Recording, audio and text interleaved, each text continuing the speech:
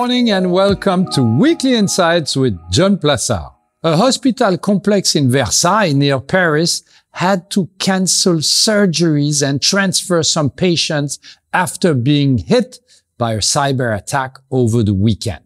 Telephone communications, internet, and all computer systems have been cut off. The group of hackers behind the attack have demanded a ransom. In the United States this time, according to the FBI and CISA, the ransomware called Cuba ransomware had enabled its owner to extort $60 million from many victims this year. These are only very small examples of what is happening in this area around the world. According to the estimate, the global cost of cybercrimes is expected to surge in the next 5 years, rising from $8 trillion in 2022 to $24 trillion by 2027. Cybercrime is defined by Cybercrime magazine as the damage and destruction of data, stolen money, lost productivity, theft of intellectual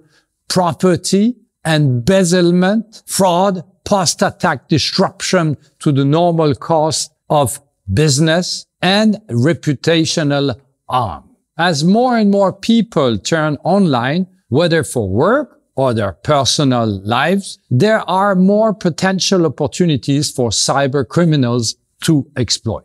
At the same time, attacker techniques are becoming more advanced, with more tools available to help scammers. The coronavirus pandemic saw a particular shift in cyber attacks. According to Cybersecurity Ventures' annual cybercrime report, cybercrime is the biggest threat to the business around the world and one of the biggest problems facing humanity. The cost of cyber attack naturally include damage to server and software, but also the purchase of security software, the hiring of specialized cybersecurity company, and the cost of breakdowns and interruption in productivity unit caused by attacks. According to Trend Micro researcher, beyond governments such as currently Russia, the online gaming industry could be vulnerable to attacks, including DDoS, so disturbed denial of service attacks, malware, and extortion attempts. Cybersecurity is an extremely strong investment theme, so don't hesitate to ask us for more information.